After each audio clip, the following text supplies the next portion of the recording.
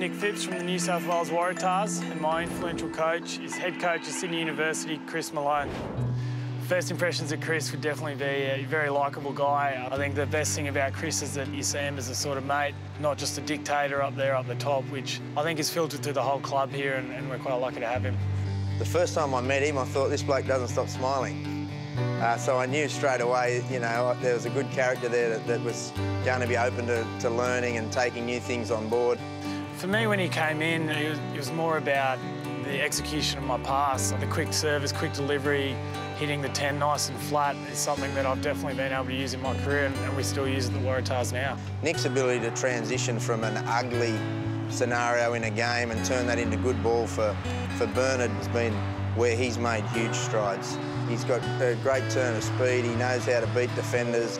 Nick's coming to the Waratahs has helped to transform them in how they play the game, and so in that end he's a crucial signing, and that's why he'll be crucial for the Wallabies. His style of coaching is he's able to turn it up for the big games, but also individually with players be able to really coach them in that nice level to get the best out of them. I love coaching. It's a great way for me to still enjoy the passion that I have, you know, for the game of rugby union. I coach an under-8 level cricket team because I just love coaching.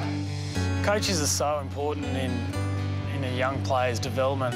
The things that he's done for not only myself but also a lot of my mates who I play with is something that's pretty special, and that's what the game's about, people like him.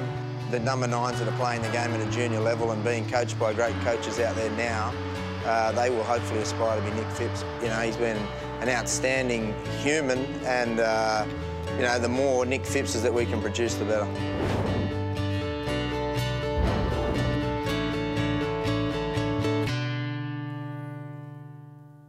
Yeah, nice yarn, Nick Phipps there. He finished 2014 really as the #1 scrum half in the country, and he'll be head-to-head this weekend with a man intent on regaining